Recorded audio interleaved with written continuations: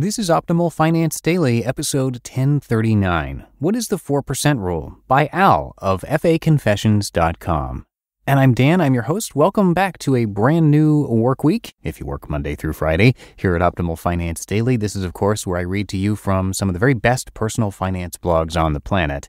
And before I get to today's post from FA Confessions, I want to give a big thanks to Fundrise for their support. As you may know, a portfolio that's well diversified has better chances of long-term success.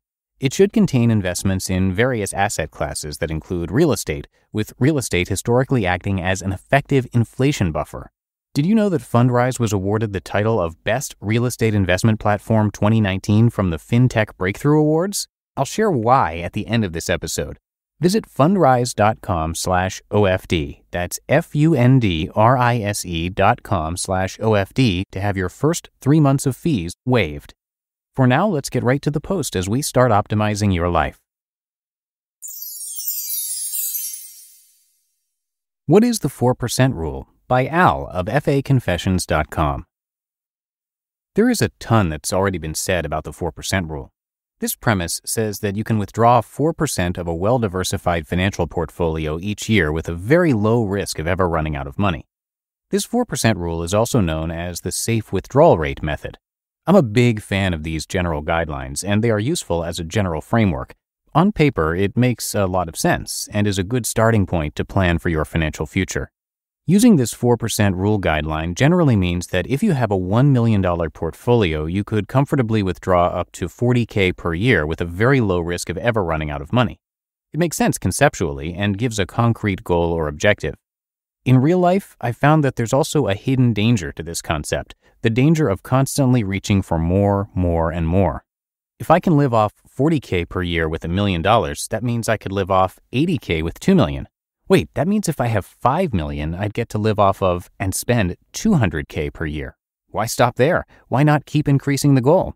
I am totally guilty of this way of thinking when it comes to my own life, and have often fallen into the trap of continuing to reach for more. If $80,000 per year to spend is good, wouldn't $200,000 per year be better? I believe this constant grasping for more is simply an attempt at finding a place of security, a way of convincing ourselves that once we get to a certain destination, then we'll be happy, fulfilled, fully stable, and secure. Maybe what we're really reaching for is an illusion, a non-existent oasis where we assume fear and anxiety will cease to exist. I'm sure we've all heard stories of abysmally poor people who are highly satisfied with their lives, in stark contrast with the stories of insanely wealthy people who are miserable, even suicidal, because they can't escape their own mental drama and constant comparison. Maybe it's true that comparison is the thief of joy. Look, the 4% rule has its uses, and it really is a helpful way of creating a framework. What it cannot provide is an absolute guarantee that you will never run out of money. I believe that a final and complete feeling of financial security is an illusion. Some days I experience feelings of confidence and optimism about my own financial landscape. At other times, I feel intense insecurity and uncertainty when it comes to my personal finances.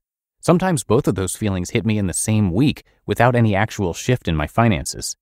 Before you write me off as needing pharmaceutical intervention, consider that if even a finance professional experiences such vastly different emotions, maybe it's just the nature of being human. There is a fluctuating and constantly changing emotional landscape when it comes to money, finances, and the illusion of complete security.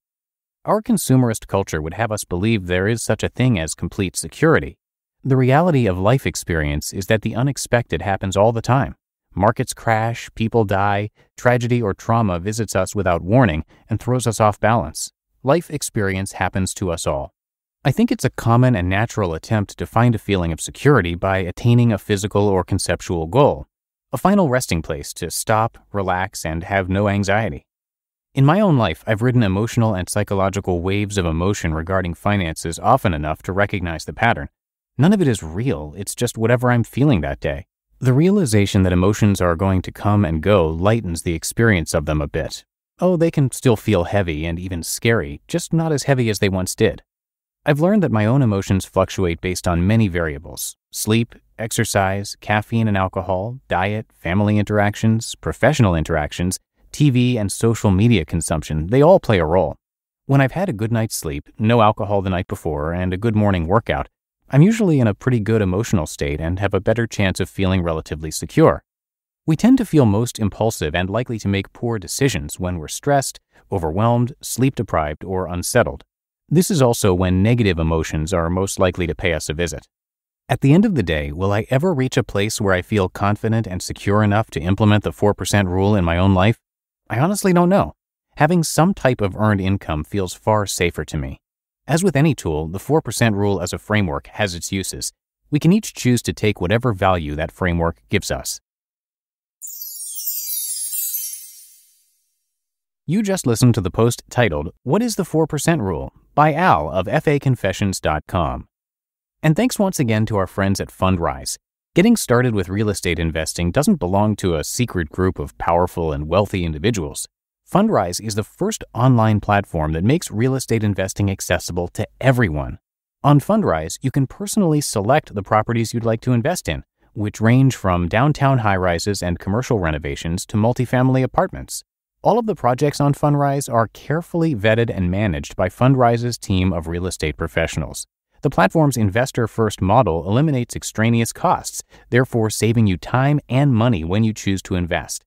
Visit fundrise.com/OFD. That's fundrise.com/OFD to have your first 3 months of fees waived. And that's it for today. Thank you so much for listening and for subscribing, and hope your week is off to a terrific start. I'll see you back here tomorrow for the Tuesday show where your optimal life awaits.